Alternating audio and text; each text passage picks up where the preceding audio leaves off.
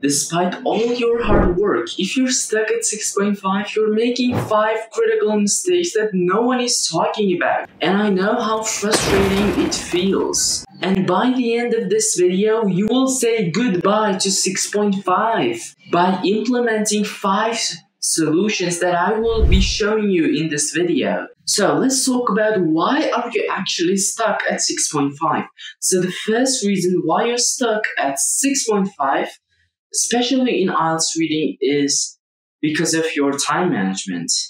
I mean, it's not just simple time management, like not spending over 2 minutes on each question, or like spending too much time trying to understand the passage. But I'm gonna give you advanced tips that will help you for time management while you're preparing for the IELTS exam. So my first suggestion to you is doing fewer things. And I also see a lot of students who actually plan out 6 or 7 tasks for preparing for IELTS each day, and they will not be able to do any of those. And why does that happen?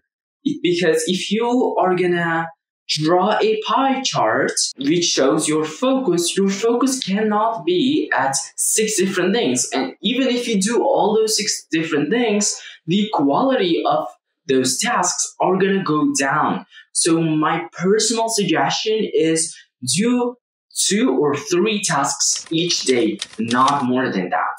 And you can also use a couple of tools to help you better manage your time, like Notion or Google Calendar. One thing that has worked for me was setting a timer for each task. For example, if I had to learn 30 vocabulary, I would set a timer of 1.5 hours, and I would speed run this process with quality. So the next reason why you might be stuck at 6.5 is because of your reading comprehension.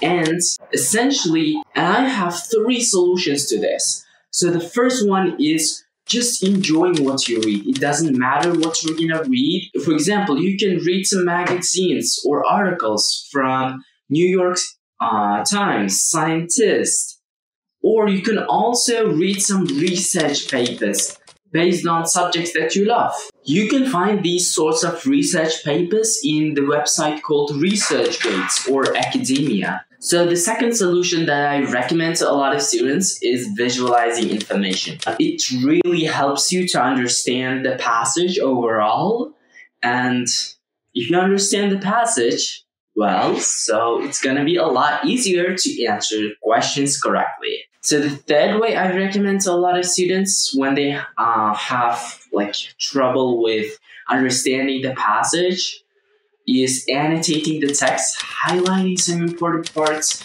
underlining. This is actually a game changer, especially in IELTS reading.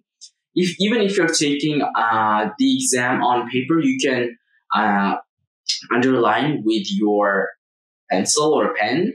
In this video, I'm giving solutions to those who are stuck at 6.5 in IELTS reading.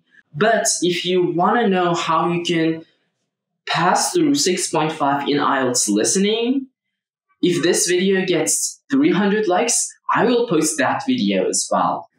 So moving on to the next reason why you're stuck at 6.5, which is lack of vocabulary. But how are you gonna solve that problem?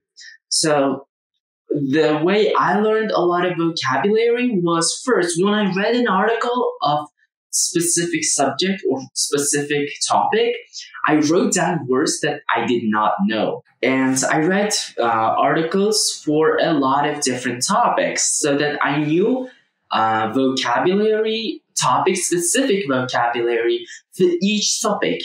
And the way I learned those words was I first wrote the word in the first column, and in the second column, I wrote the definition, and in the third column, I wrote an example with it. Or sometimes I also wrote another example in the fourth column.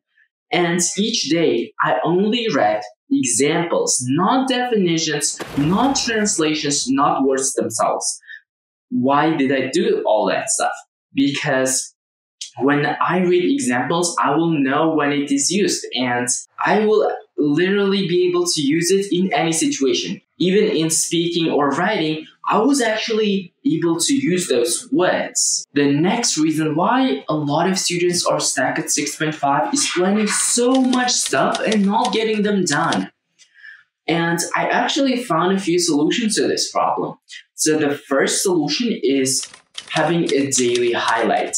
Write down your plans for tomorrow that you have control over. As I said, don't write more than 2 or 3 tasks per day. And students just write down what they don't have control over. For example, they write down, tomorrow I will get 38 out of 40 in IELTS reading. This is not something that you have control over. So what you should focus on is your input, which is tasks that you have control over. For example, you do have control over for learning 15 words per day, or you have control over for analyzing 1 passage per day. These are examples of tasks that you have control over. By the way, fifth solution is by far the most important one. A ton of people were asking about error log. What is it and how do we do it? Make a tutorial about it. So in this video, I'm gonna teach you how to do it. So this is actually the reason why a lot of students are actually not getting the scores they need, and they just don't have an error log, or you can also say error reports. So in the first column, this is essentially an Excel file, or it doesn't matter, it might be even a Word file, but preferably Excel file is much better. So in the first column, you're gonna write down the question type that you made a mistake in. And then in the second column, you're gonna write down why you made a mistake. In the third column, you're gonna write distractions. And in the fourth one, you're gonna write what you could do next time to avoid this mistake. A lot of students are not seeing improvements in their IELTS score because of one thing, and this thing is actually killing their score, which is practice tests. And in this video, I showed you why practice tests are killing your score and what you should do instead.